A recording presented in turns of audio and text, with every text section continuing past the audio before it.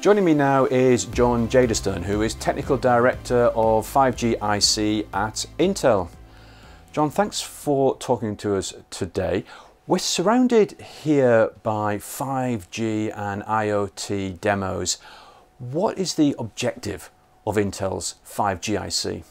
The idea behind starting up the 5G and IoT Innovation Center was really about moving the conversation from technologies into use cases and business models that make sense for end customers. So this is really a customer-facing innovation center.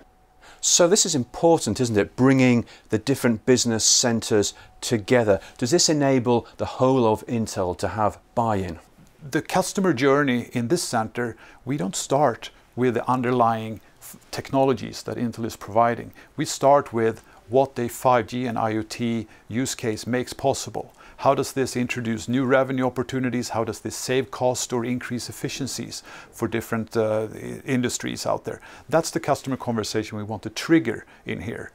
Then, of course, as we go through the customer journey, when they start thinking about how do we actually implement this, what software stacks do I need, what partnerships do I need with hardware OEMs and so forth, we can drill into the underlying technologies and we can throw as many engineers as needed into it.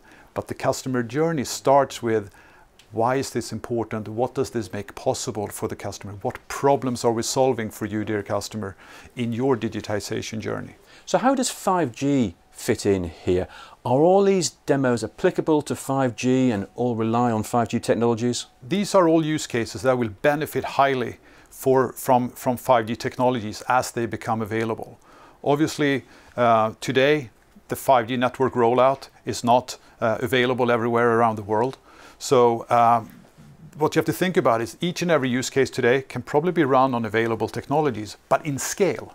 When you multiply this by 1,000 or by 1,000,000 instances, that's where you really need to start getting the higher bandwidth, the lower latency, the guaranteed bandwidth sort of capabilities that a 5G network brings. So think about what a use case makes possible today in one instance, multiply it by 1,000 or by 1,000,000.